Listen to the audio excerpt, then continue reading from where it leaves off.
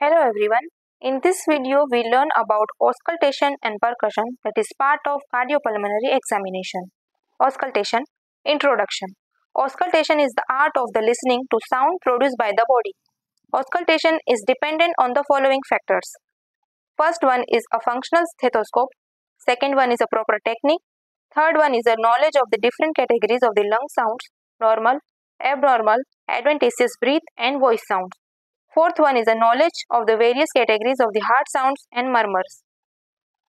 Chest sounds, breath sounds, normal breath sounds, abnormal breath sound, adventitious breath sound.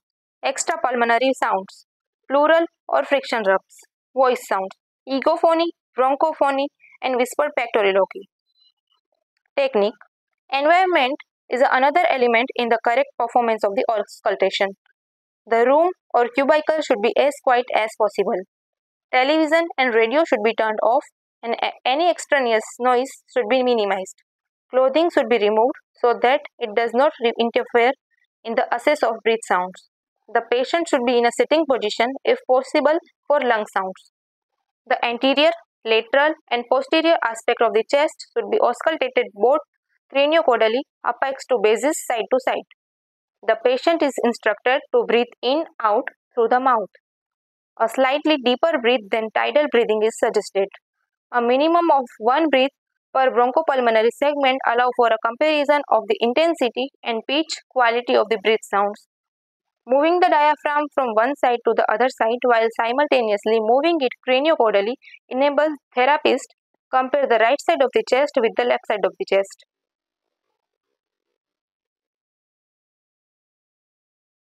We will start with the breath sounds. We are going to listen with the diaphragm of stethoscope. We are going to start at the apex of the lung and we are going to compare sides and just enter way downward and assess all the lobes of the right and left lungs. Then moving downward with the zigzag pattern.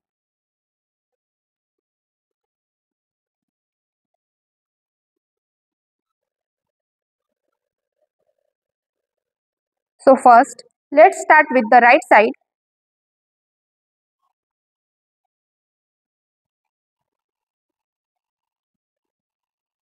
And then we move forward to the left side. Then we are going to move down to the second intercostal space.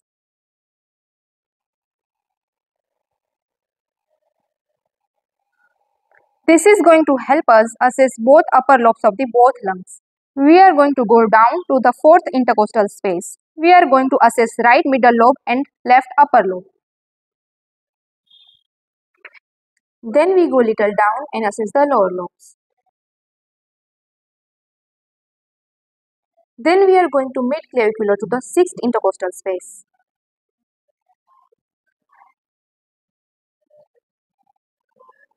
We are going to perform auscultation on posterior side of the thorax. Here also zigzag pattern is followed.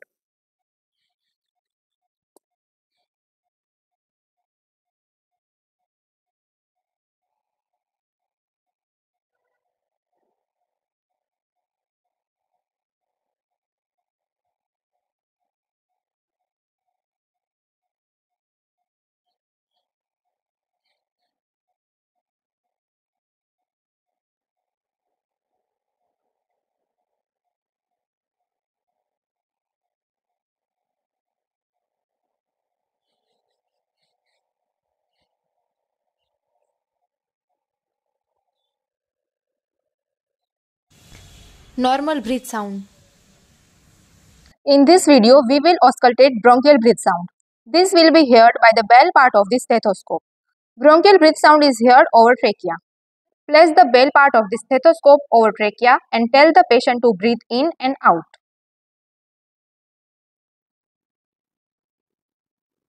Bronchial breath sound is loud and high-pitched.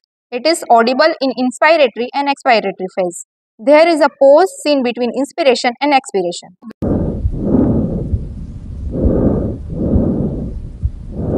We will auscultate the bronchovesicular breath sound. It is audible over anteriorly at the first intercostal space and second intercostal space.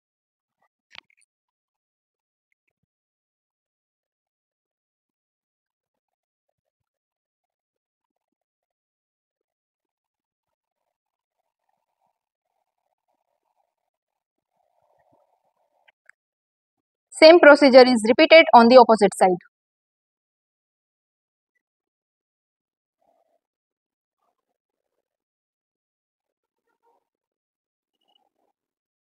It is also audible posteriorly between the scapula.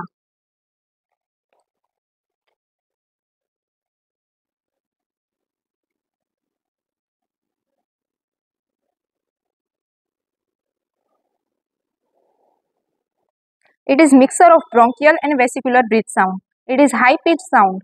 It is equally heard over inspiratory and expiratory phase. There is no pause between inspiration and expiration.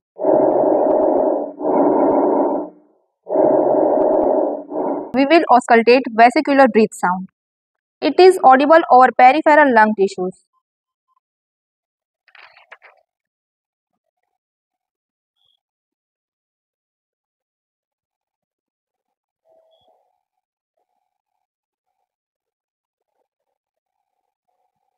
Same procedure is repeated on opposite side.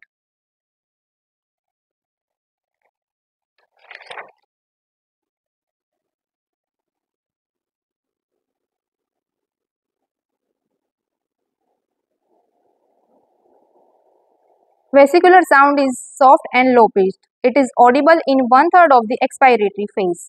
There is no pause between inspiration and expiration.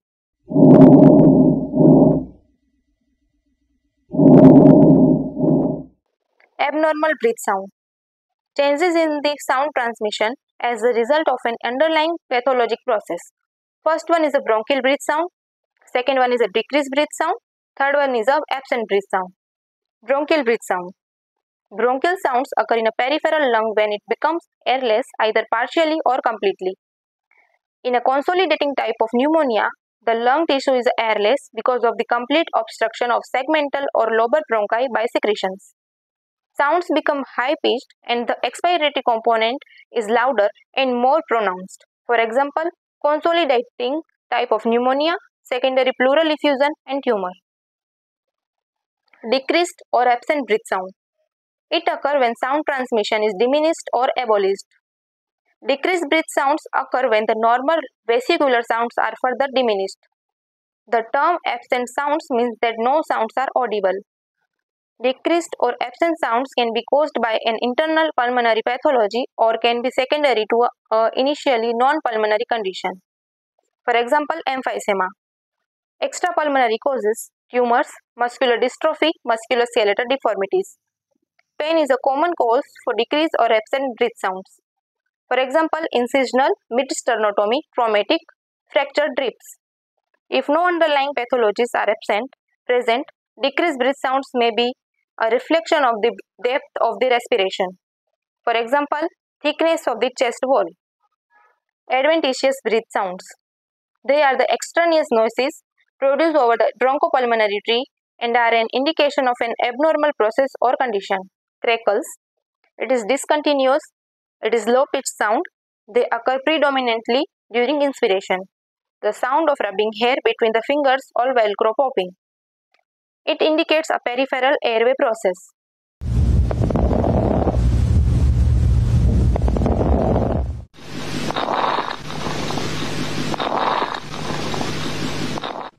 Tonchai.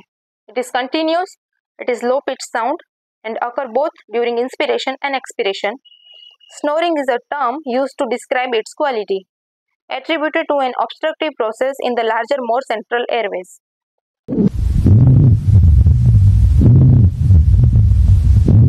Wheeze.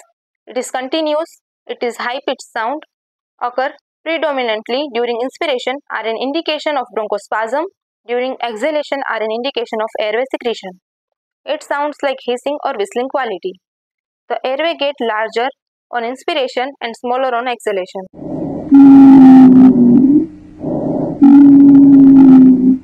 Heart sounds. Superficial topographic landmarks assist the therapist in auscultation of heart sounds and murmurs. Left ventricular apex is normally located at the mid-clavicular line at 5th intercostal space where the pulse is most strongly heard. Now we will auscultate heart sounds. There are 4 areas in which we can hear heart sounds. On second intercostal space at right sternal border, we can hear aortic heart sound. On second intercostal space at left sternal border, we can hear pulmonic heart sound. On fourth and fifth intercostal space at left sternal border, we can hear tricuspid heart sound. On fifth intercostal space at mid-clavicular line, we can hear mitral heart sound, where the pulse is most strongly heard. Now we are going to listen aortic heart sound. Then we are going to listen pulmonic heart sound. Then we are going to listen tricuspid heart sound.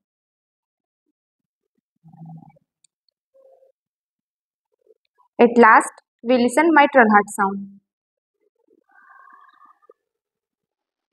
Percussion. Mediate percussion or indirect percussion allows a therapist to assess the density of the underlying organs. Striking a chest wall produces vibration in the underlying structures that in turn give rise to sound, waves or percussion tones. The quality of tone depends on the density of the tissue or organs.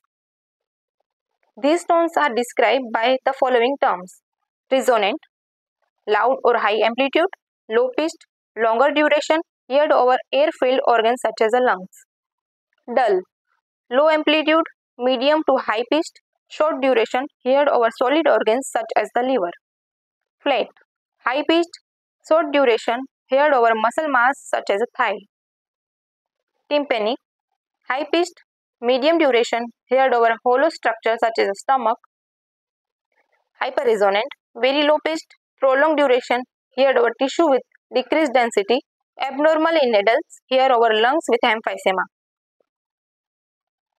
Technique. The middle finger of dominant hand is placed firmly on the chest wall in an intercostal space and parallel to the ribs. The top of middle finger of the dominant hand strikes the distal phalanx of the stationary hand with a quick and sharp motion. The impetus of the below comes from the wrist rather than the elbow and has been likened that of a paddle ball player. As with auscultation, the therapist must follow the sequence of the apex to basis and side to side so that comparison can be made. We do percussion on each and every lobes of the both lungs that are seen in the picture. Then we compare the both sides for abnormalities. We are going to percuss the right middle lobe that is located at 4 to 6 intercostal space on the right side of the chest wall. Patient position is left sideline. Therapist position stand beside the patient. Technique. The middle finger of the dominant hand is placed firmly on the chest wall and intercostal space and parallel to the ribs. The top of the middle finger of dominant hand strikes on the distal phalanx of the stationary hand with the quick and sharp motion. A movement should be produced by wrist rather than the elbow. A resulting sound at the time of the percussion depends on the density of the tissue or organ.